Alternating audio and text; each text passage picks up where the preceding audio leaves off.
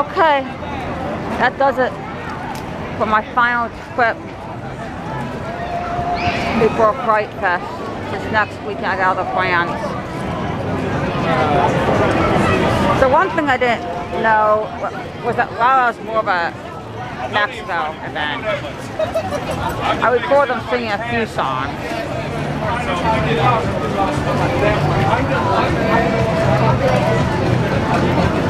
Other than that, I can't exactly think of any memories to add for this trip.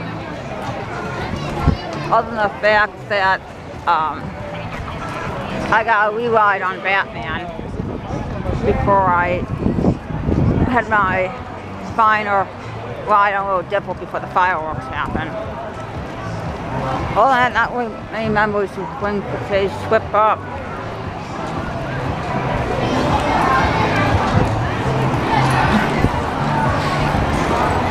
So I guess that does it. I was trying to think of my favorite summer memory about this year. Other than that one instant where the girl lost her headband on Goliath. I can't think of any memories about the summer. But I already know that next year there's going to be well memories here without having next year start, because next year the Coastal Con's going to be here. So I guess until Fright Fest, so long, I'll be interested to see if entry looks different by then, since that's a few weeks out from here.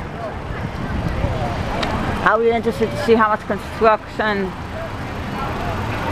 is on the new coaster, which name I give me a hard time remembering. So I'll be interested to see how much B&M work gets done between now and weekend of Fright Fest. I'm more interested in finding out where these 3 new houses are going to be. So that's going to be the most interesting part. I already got my all-season haunted house pass. It's one of the options of the Labor Day sale. So if you come down to the houses at least 3 times, I'm going to say it's well worth buying that all-season haunted house pass.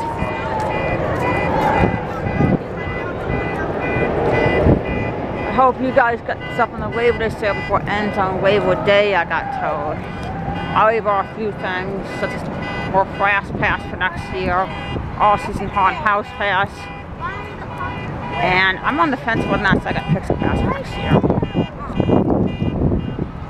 Well, she went started. Went 20 minutes after park closes. Well, a nice long line to get out. So I guess until Fright Fest comes around, goodbye. I'm out. See you for Fright Fest.